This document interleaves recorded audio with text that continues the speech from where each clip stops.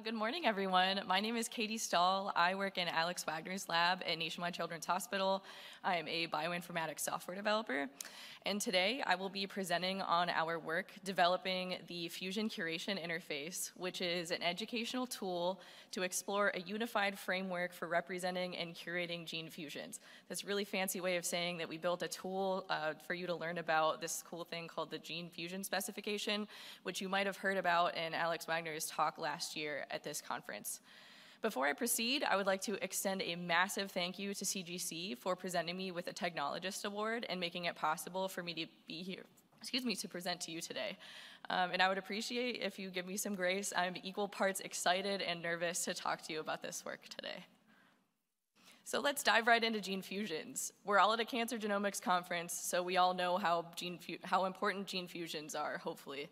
We know that they're vital in understanding and researching diseases and cancers, and they're also used to drive diagnosis and treatment of patients.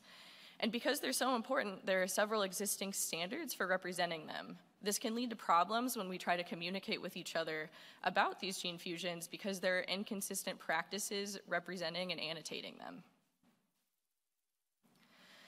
So gene fusion representation can be pretty complex. As we can see illustrated in this diagram towards the top, we can describe gene fusions as granularly as specifying DNA break coordinates. And if you look towards the bottom of this chart, you can see that we describe gene fusions as broadly as specifying the gene families. And additionally, there are so many nuances in between these for representing gene fusions. So now that we know how important gene fusions are in research, treatment, and diagnosis, and how complex representing them can be, how can we make this information more easily shared so then we can make more headway in gene fusions research? This is where the gene fusion specification comes in. It's an open specification developed by experts from VIC, CGC, ClinGen, and the CAP ACMG Cytogenomics Committee. This specification is a framework for standardizing and representing gene fusion data. It incorporates and extends and refines several other recommendations for representing gene fusions, such as recommendations from HGNC, HGVS, ISCN, and regulatory elements of fusions. You might recall yesterday, hopefully you tuned into Dr. Hastings' talk. She presented some new guidelines from ISCN, so we build on top of that. And she also explained how important global nomenclature can be, and this, of course, applies to gene fusions as well. So before we proceed, we need to define exactly what a gene fusion is, because apparently there can be some discrepancies with this definition. So to be ultimately clear, according to this specification, a gene fusion is the joining of two or more genes resulting in a chimeric transcript, or a novel interaction between a rearranged regulatory element with the expressed product of a partner gene. This is referred to as a regulatory fusion. Now, a gene fusion is not genomic rearrangements within the same gene, and additionally, transcript alterations due to splice site variants, for example, novel adjoining transcript segments, are not considered gene fusions because they do not involve multiple genes. So this chart may be remedial for some of you or most of you, but it's a good visual representation of a chimeric transcript just to eliminate any sort of ideas that you might have that may be incorrect. Again, this is according to the specification. So towards the top, we can see breakpoints in this arbitrary blue gene and red gene that are getting split and then rearranged. And then after transcription, you can see on the bottom of this chart, we end with this chimeric transcript. This class of fusions is exemplified by well-known clinically relevant gene fusions such as BCR-ABL1. And this, again, might be remedial, but here's a visual representation of what we mean by regulatory fusion. There are two examples here. On the top, we see a promoter swap where the promoter from this arbitrary blue gene is now affecting this red gene. And in the middle, we can see an example where the enhancer for the arbitrary blue gene is affecting the red gene. So in both of these examples, this results in modulated expressions of the gene product expression of the partner gene, in this case, the red gene. On the bottom right corner, you can see some examples of regulatory fusion nomenclature as according to the specification. So next, we need to discuss gene fusion contexts, which are necessary for determining the elements involved in a fusion. The specification defines two types, and these are assayed, which come from biological specimens, and categorical, which are general classes of fusions grouped by their shared attributes. And you'll often see these in genomic knowledge bases and literature. So now that we've covered the necessary background information for building gene fusions as according to the specification, we'll switch gears into this cool tool that we built called the Gene Fusion Curation Tool, or Gene Fusion Builder. This is a web application that allows you to learn more about the specification by constructing genes using a drag and drop interface. We support building both assayed and categorical fusions, and additionally regulatory fusions. The application also offers various helpful utilities, such as retrieving main transcripts, coordinate conversion, and sequence ID lookup. So here's what the home page of the tool looks like. There are capabilities that I detailed in the previous slide, as you can see at the top of the menu on the left, in addition to helpful resources to learn more or to get involved, as you can see on the bottom of that menu. The homepage has more information about the web app itself and assayed and categorical fusions, and additionally the utilities that it offers. So how can we use it? I'll show you. So let's take an assayed fusion example first. So let's say we have a patient diagnosed with a neoplasm and maybe we suspect Ewing sarcoma. So then an EWSR1 break apart FISH assay is performed. And let's say that this is our result here.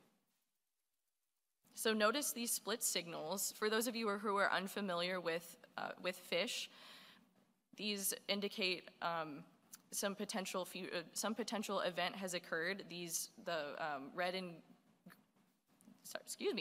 and green represent the 3' and 5' probes, so we know that they have split. So this typically is indicating that something is going on here. So in this case, we will infer an EWSR1 fusion has occurred. So the nomenclature for this is shown here, and you can see, as according to the specification, since we infer that this fusion has occurred, we haven't actually confirmed it yet. We can see that this is represented by parentheses around the double colon, and this idea of an unknown gene partner is represented by a question mark. So now let's build it in our tool. So as you can see, we have this drag and drop interface over here, and we can drag over the gene, type in EWSR1 since that is our gene, and then next we will drag over the unknown gene element. This is the part where you guys are all supposed to ooh and ah, look at how awesome this is.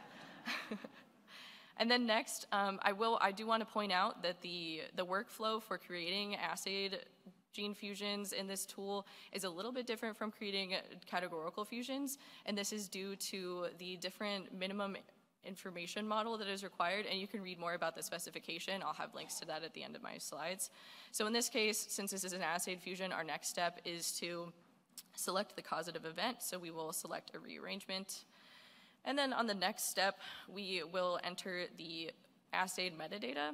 This is also required for an assayed fusion. And then on this last step here, we can see the cool summary that is created for our fusion. So you can see at the top is the nomenclature that is developed. This is according to the specification. And you can also see any regulatory elements that you added and other information that you added. Additionally, there is a JSON representation of this summary in the tab at the top. So next, let's do a categorical fusion example. We can see here, I just loaded up Civic, and I'm curious about ALK fusions. So I can see with ALK fusions, there are a ton of different variants and potential partners here. So we consider this an example of a categorical fusion grouped by its shared attributes, which is, in this case, many possible 5' partners and a retained kinase domain. And the nomenclature for this fusion is shown here. This idea of multiple possible gene partners is represented by a V. And on the right here, this is an homage to Vine. I'm not sure if anyone is familiar. That's maybe a my generation thing. So we have a lot of ALK variants here. So this is analogous to B-cell acute lymphoblastic leukemia with this MLL rearrangement. This is one of the, one of the documented cases of where this V is used to describe many possible fusion partners. So now let's build this in the categorical fusion tool. Yay, more oohing and ahhing, so cool. So we drag over our multiple possible gene partners here and then enter in ALK. And I forgot to mention it earlier, but you can also see briefly at the top, as you construct the gene fusion, the nomenclature is displayed in real time. So next, this is again specific to categorical fusions. We will enter domain information, so we will select that we want to apply the protein kinase domain for ALK, and select our status for it. Next, we will select if the reading frame is to be expected to be preserved, and we'll just leave it unspecified here. And again, you can see this summary for your constructed fusion with the nomenclature and all of the information that you developed or put in. So if you're not sure where to start, we have plenty of demo capabilities. Our goal with this is to make it very educational, so pretty much everywhere you look, our goal is to have a demo available so you can just play around with it and learn about the specification. I would like to acknowledge my fellow lab members and Alex Wagner, and also all of my lab members who have helped me practice and given me advice. I really appreciate all of you. I would also like to thank Vic and the funding from NIH. And if you have any questions, please feel free to come up to me. I promise I don't bite. You can contact me. My email is shown here. Additionally, this QR code or this link displayed on the bottom of the screen will have resources for you to read more about the gene fusion specification, access this cool tool. Please access it. Tell us how we can improve it and make it more fun for you. And so yeah, thank you so much for listening. This is, we're early in the morning, but hopefully we're a little bit more awake than my sweet little cat in this picture where I was working on my talk. Thank you guys so much.